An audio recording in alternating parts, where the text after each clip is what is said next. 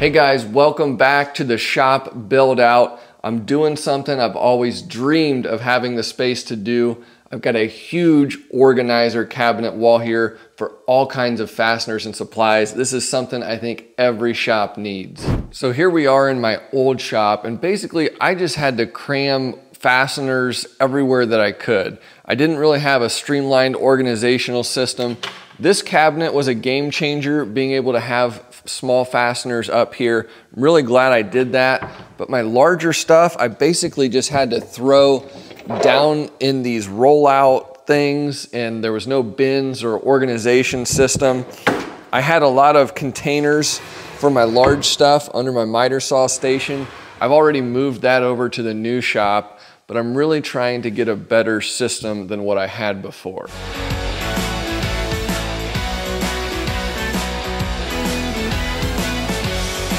So what I've been working on is this large storage room. I've got an awesome space here to get really organized and create good systems around my fasteners and my inventory that we use for trimming out houses, and also to create a good inventory of just random stuff that we often need as we do different types of projects. So one of the greatest inefficiencies and time wasters that we can have in business is running back and forth to the hardware store to get fasteners or supplies. You're actually way money ahead if you can keep an inventory yourself to restock your van, to have on hand in the shop, and then just be ordering online as you need to restock, or just bulk purchasing a lot of stuff at once whenever your inventory gets low. So that's kind of the idea of what I was wanting to do here. In my previous shop, I had a cabinet that was about this size with fasteners, nuts, bolts, all kinds of stuff that I outfitted it with. And that was so handy as I did different projects. If I needed a 1/4-20 nut, I had it right there. If I needed a 5/16 by 1 inch carriage bolt, I had it right there. And it saves a ton of time. So I took it to a whole other level with this new build here. I had a vision of what I wanted in my head, and I'm really happy with how it's turning out. I started out by drawing this cabinet in SketchUp. I used pre-finished plywood, and I actually even edge banded the front of it. The pre-finished plywood makes it really nice to clean in the future, and it just gives it a really good look as well. As you can see, everything is very tight fitting around here. I designed the cabinet build around these specific dimensions of these organizers. The reason I went with these was simply because I already have them in my existing shop. I know how they work. I was decently pleased with them, so I decided to just stick with the same company, buy the same thing, and then also have the advantage of these bins being interchangeable with what I already have as well. They're pretty cost effective. They're definitely not the most high-end organizers out there, but they do the job just fine. Originally, when I started building this cabinet, I had a different location in mind in the shop for it. I was actually going to put it out in the shop space over here, kind of tucked in the corner by the stairs. Then I realized I actually wanted this to be in the storage room near all my other fasteners. I was originally going to put doors on this and then have little shelves inside the doors that would hold things as well. Ended up calling an audible on that design, and I decided I want it like this. I want it to be open. Initially, I was going to put doors on this because I didn't want the dust from the wood shop to get all over everything, but being in the storage room, it's going to have a closed door. I think it'll be just fine. So initially, I made the cabinet deeper because I was going to have doors on it with those shelves on the insides of the doors. But I'm just going to end up pulling these forward, and it'll be just fine. It is really hard to find the perfect solution and the perfect size for everything, but I think these organizers just have a nice variety. Basically, I've got a 2-bin system here. I've got a larger bin and then these smaller bins as well. With these larger bins, you can put a divider in here down the center, and on the smaller bins you can also put a divider across there as well. The thing I like about these is with the larger bins, I can put a lot of larger stuff, heavy stuff in here. This is 1/2-inch washers, and it holds the weight just fine. A lot of times when I'm working on something, you know how it is, you need your bolt, your nut, and your washers of some kind. So if I'm doing something and I want some 632 by 1.25 inch bolts, I can grab those. I've got my nuts right here, I'll grab those. And then I've also got lock nuts right here. So I can just grab these bins and go right to where I'm working, and I've got everything that I need. When I'm done, I just come back, put everything back where it goes, and it's just a nice organized system. It's much better than going to the hardware store and buying boxes and just having boxes stacked randomly everywhere. This is really key. Everything is in order. So like here, I've got my 632 little machine bolts here, and it goes from 1/2 inch, 3/4, 1 inch, 1.25 inch, 1.5 inch, 2 inch, so on and so forth. So I've got a row of 632, 832, 1024, and 1/4-20. So all the sizes I need, and they're nice and organized, so it's easy to find stuff. So in just a minute, I'm gonna show you how I go about stocking all of this with the different fasteners I need for a very affordable, reasonable price, and also how to get just the right amount of fasteners so that you can fill these bins up and get exactly what you need. So stay tuned for that. These organizers are available on Amazon. I'll drop links in the bio. If you want to support the channel, purchasing through my affiliate links does help me out. One other note, with building this cabinet, I used 3/4 inch plywood, and I tried to design it in a way that would distribute the weight onto these shelves. I didn't want to stack a whole bunch of these units on top of each other and have them resting on one shelf. I wanted to break up the weight. Then I fastened it really well through the sides.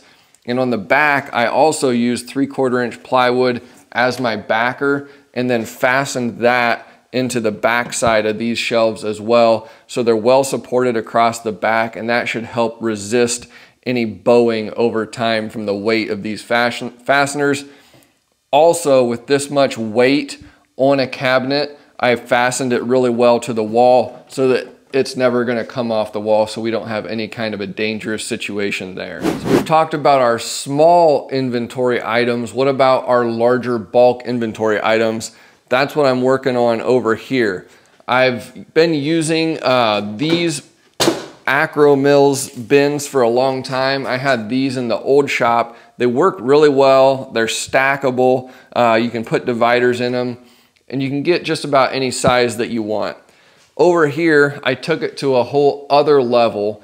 I got some really large ones for my most commonly used fasteners. So why use storage bins that are this large for screws? Well, I've been using this size for a long time, and these work great if you buy bulk screws like I do. They come in a box about this size. You can usually get most of it into one of these crates, but I wanted to be able to reorder more and still have plenty of space to put a whole additional box inside if I've already got it partway filled up.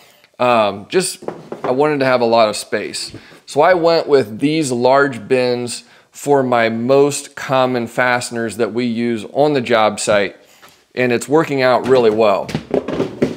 One really important tip that I can give you is, if at all possible, buy your commonly used fasteners in bulk. You will save a ton of money, especially on these GRK fasteners, which I use a lot of. If you just go to the box store and purchase these small boxes of the fasteners, you're often paying double the price, if not more, than you would if you buy a large bulk box and keep it in stock. So keep that in mind. All of my most common fasteners that I use a lot of, I buy in bulk boxes like this, and I've created a bin over here for those to go in. In my old shop, I would just buy these boxes and I had them stacked underneath my miter saw, and after I'd finish trimming a house, I would pull all these boxes out, restock my van, put the boxes back in. Not a great system. You couldn't really tell how much you had in the box. So these bins over here are going to be great. Just giving you a peek here of what I've got started. My cabinet screws, 1.5 inches, 2.5 inches, 3 1/8. These are my commonly used sizes. As you can see here, I'm a little low here. It's nice because I can visually see that and see that I need to order another box. I also use a lot of GRK R4 screws, which we can fill up right here.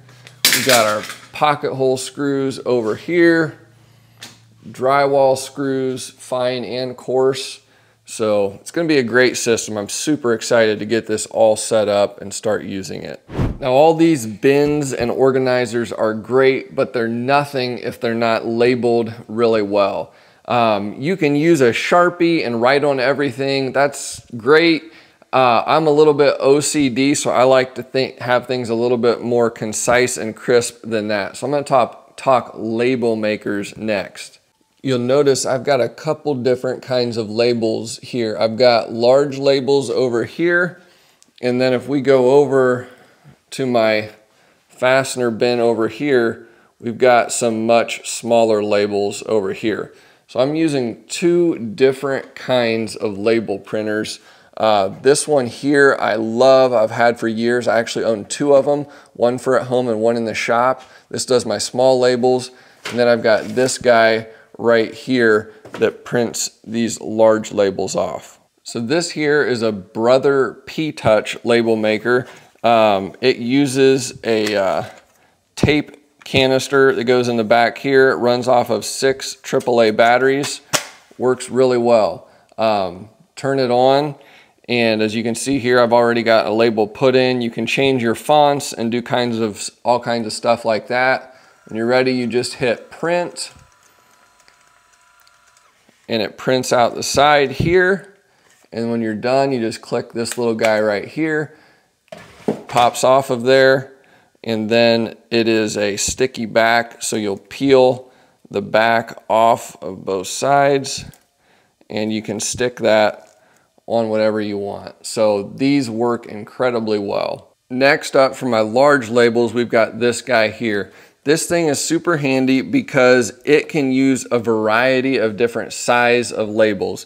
They come in rolls like so. It's very easy to insert the roll into the machine, get it ready to go, flip that down. The nice thing about this is it comes with an app, and it's ran by Bluetooth. So you're gonna just connect it to your phone, and then you can print labels from your phone, so you can do all kinds of formatting and stuff like that. It's really, really handy. This has also got a rechargeable battery. It uses a micro USB port, which is nice. You don't have to worry about batteries going bad in it. So I'm just holding down the power button there, and then I'm gonna open the app on my phone to get it connected. So that just took a few seconds to connect the printer to my phone. It also saves your previous templates. So I just pulled up a previous template that I was using. As you can see, it says drywall screws 2 inch. You can format the text size. You can add barcodes, QR codes, all kinds of stuff. So I like it. I'm gonna go ahead, I'm gonna hit print label, print now. And there it goes. It's just gonna crank that thing right out. Tear it off. Here we go, drywall screws 2 inch. Peel it right off and stick it wherever you want. So very handy little thing. Both of these, again, you want to support the channel. I'll put affiliate links in the video description where you can purchase these. Both have been great investments for me. The last tip that I've got for you guys will save you a lot of money. Now, if you want to outfit an organizer wall like this, it can cost you a lot of money if you don't purchase these fasteners intelligently. So like right here, I've got a bin full of 1/2 inch nuts. We've got tons of washers, stuff like that. Over here, we've got wing nuts, all kinds of stuff. Now, I purchased this stuff by the pound really cheap. If you go to your local farm store, they're gonna have bulk bins of this stuff where you can just pull out what you want and then you pay for it by the pound. It's gonna cost you about $2.60 a pound, I think. So you can get this stuff very affordable. If you're going to the big box store and you're buying it in prepackaged boxes, they charge way more for it. So what I do is I take one of my large bins and I take a small bin into the farm supply store. I go to their bulk fasteners and I will basically just fill up the container to the brim with whatever fastener I want.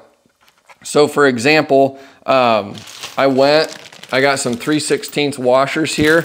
I fill this up full, and then I take a bag, I label it 3/16 fender washers, 1 inch, and then I take the contents of this, I dump it into the bag, I move on to the next thing, and you can have a cart with 50 different bags in it and buy 50 pounds worth of fasteners for a very reasonable price compared to if you would go and try to buy these in prepackaged boxes. So go to your farm supply store or somewhere that has fasteners in bulk and you'll be able to stock up for way less money.